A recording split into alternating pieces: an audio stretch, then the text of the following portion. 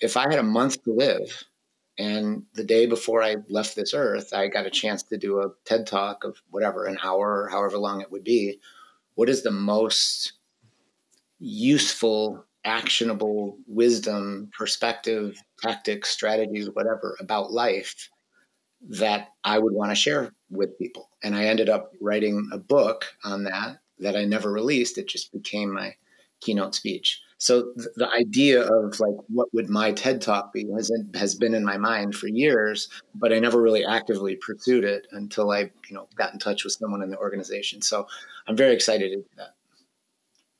I'm incredibly excited as well. Now, the topic is something that's near and dear to our hearts at Suivera because it's included in our mission. And there's a song that you wrote as well. Are you allowed to share what the topic is? And this amazing song, like the lyrics, we listened and it's incredible. So the song is, I want to make it our theme, to be quite honest. Thank you. I appreciate it. So I wasn't thinking of doing a TED Talk on this topic, but I earlier in the year just had an idea to write this song. I have a lot of, I guess, how can I say it? Opinions about things that I don't, I'm not a psychologist, but I read a lot on psychology. I read a lot on spirituality.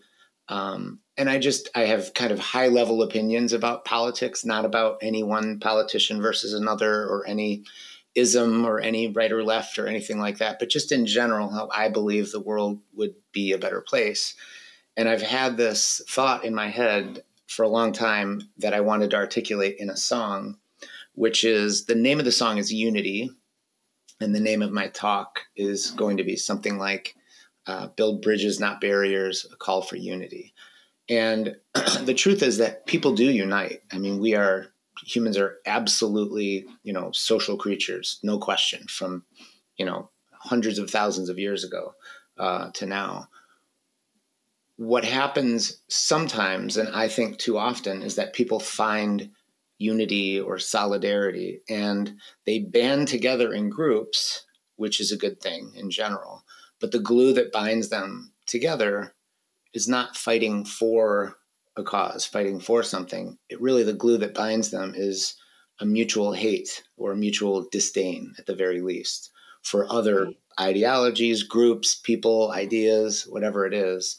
And so that unity is a good aspect, but there can be a dark side to that. And so I've had these kind of, lines in my head that turned into lyrics, which like the first line of the song is, can you stand for a cause without bashing your brother? Be proud of who you are without being anti-other. I believe you can be proud of your heritage and not be anti any other race or anything else. You can celebrate it. So it's just kind of a call, and hopefully, music is art, and it's a way that I hope evokes emotion, and I hope it evokes a positive emotion. So I could stand here and tell you my ideas, maybe through story form or whatever, and that might be good. And I will talk a little bit about what I believe, but what I'm really going to say is I hope I've captured this in a song. And, this is called Unity.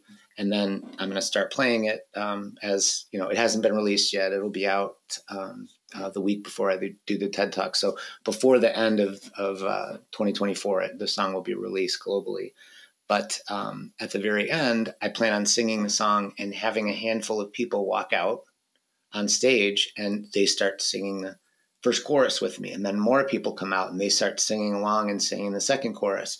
And then more till I have a dozen people just huddled around me at the piano. And we're all singing Unity, and hopefully the audience is too, but it won't be a deal killer if it isn't. But I just have this idea in my head of there's just one guy talking about an idea, one guy who sits down and starts playing and singing, and then it ends with Unity, right? That with all these people joining me. And so that's kind of the vision that's in my head about this, to hopefully drive the point home in an artistic way.